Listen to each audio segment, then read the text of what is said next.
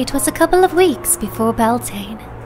The apple blossoms were all beginning to open up, and the sugar-pink frilly peony was giving off a sweet scent.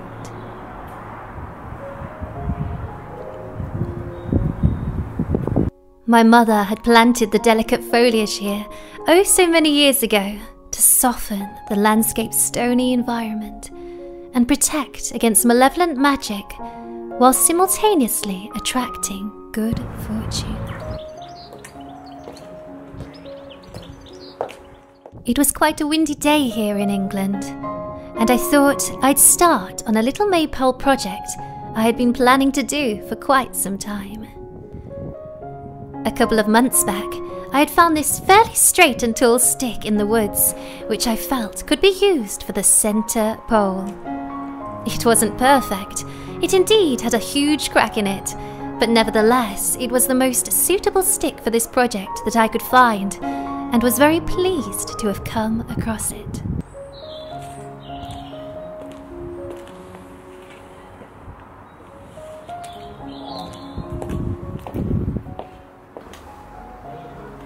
I took my favourite chair outside to sit beside the blossoming flowers. I almost always use this chair when studying or crafting magical items. Together, we have seen many a wonderful creation bloom. It's funny how much a simple item like a chair can mean to you. Like most things, it came into my life in divine timing and has its own magical story to tell.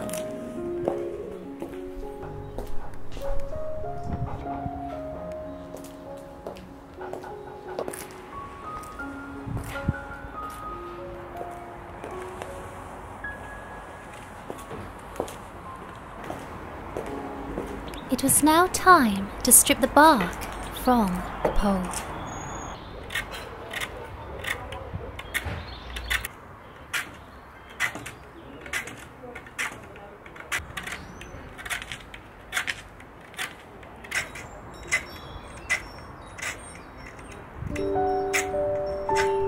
Traditionally, the maypole was created from the tallest evergreen found in the woods. After it had been cut down, the lower branches were removed and the bark stripped. However, they would leave a bit of greenery at the top. The maypole is a Beltane custom which has never died out. Historians suggest that the tradition of maypole dancing came from Germany, travelling to Britain, where it became part of a fertility ritual held every spring. I remember dancing around a maypole in my younger school years in summer fairs, delicately holding the ribbons, skipping around, weaving in and out of the adjacent ribbons as the sun shone in all its glory and the wind swept through my hair. It was always a very enjoyable experience, memories which I will forever cherish. And there should still be some photos of me as a child around the glorious maypole, tucked away somewhere at home.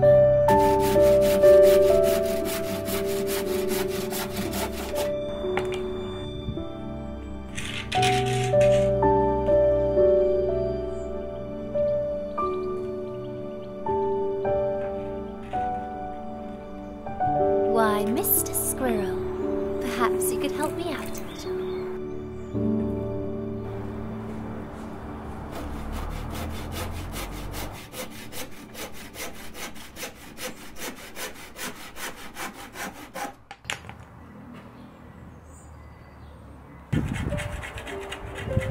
Having levelled off both ends and stripped away the bark, I took a look at the finished pole.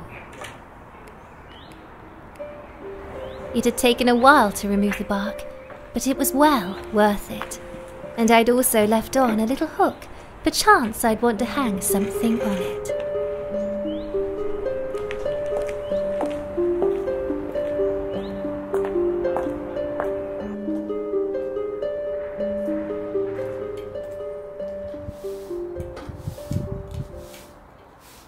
Sweep, sweep, sweep, sweep, sweeping with a broom. Sweep, sweep, doom. Sweep, sweep, sweep, sweep, sweeping with the broom. Sweep, sweep, sweep, sweep, sweep away your doom.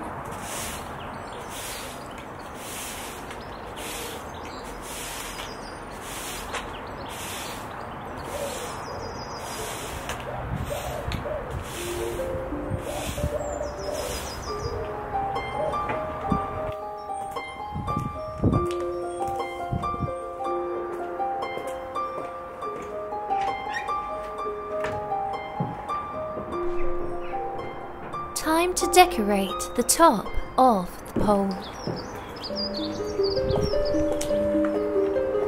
I had prepared 5 rose stalks to stick onto a spray can lid, which would then be used to fix the topper to the pole.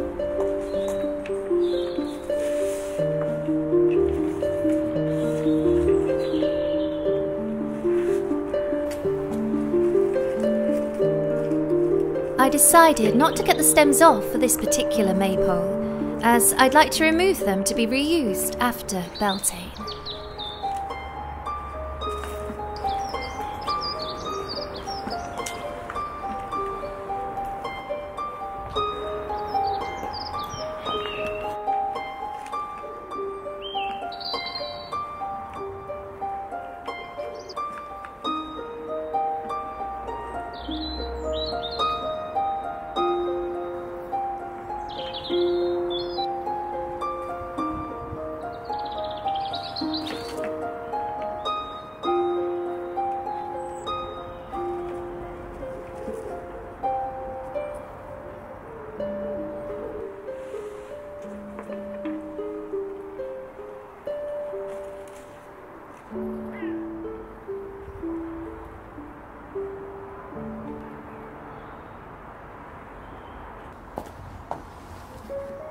Now for the fabulous ribbons, for which I chose the colours green, purple and pink.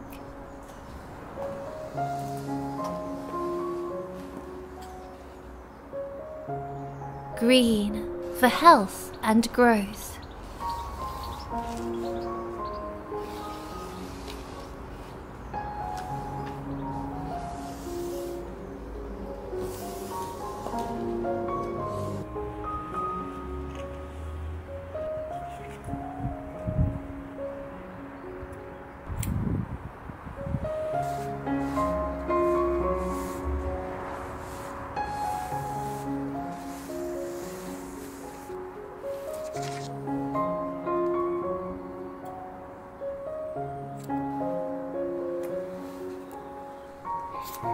Pink for love and beauty.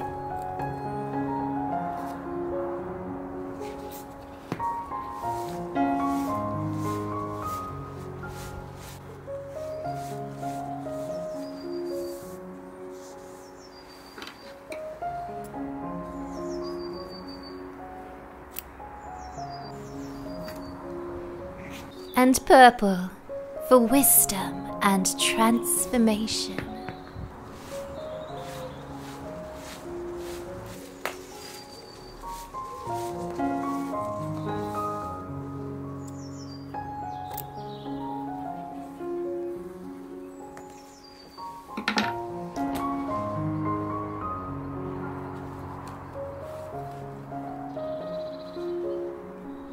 I tied the ribbons to the stalks for ease of removal when the Beltane season is over.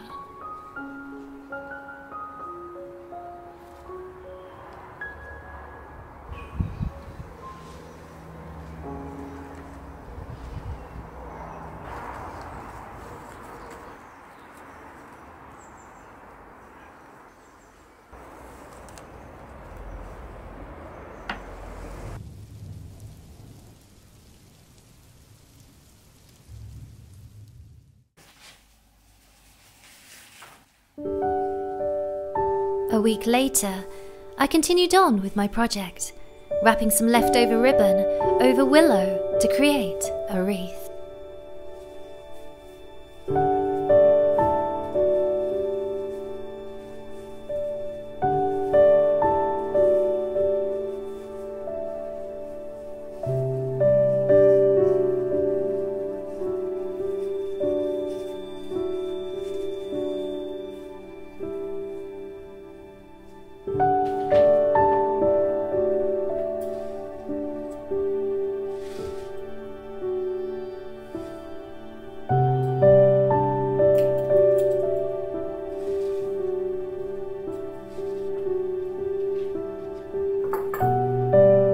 some yarn, I attached the ribbon circlet to the stalks of the flowers.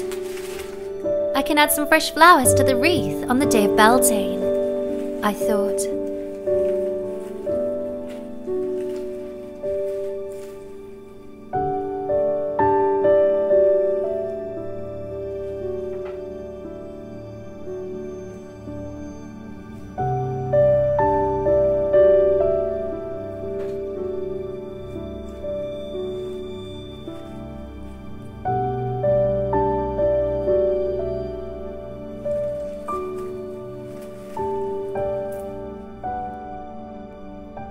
After a change of clothes more suited to enjoy the season, it was time to set up the maypole.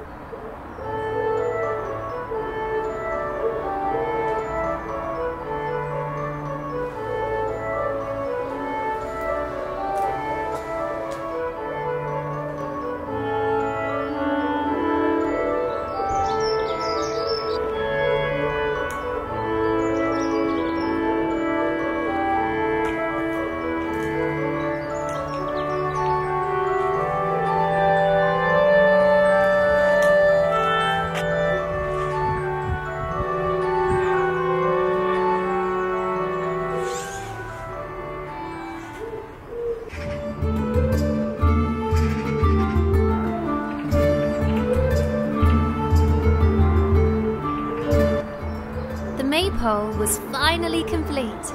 Now to enjoy it in all its glory.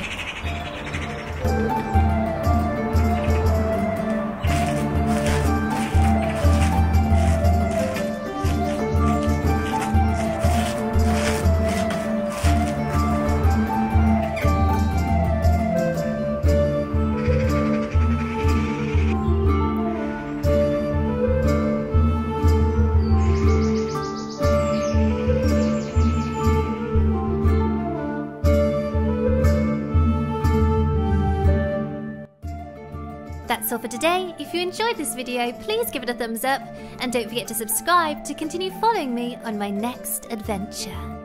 Bye!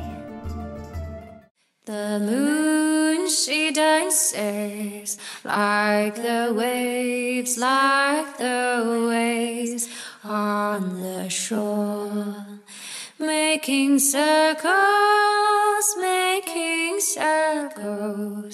like the waves on the shore.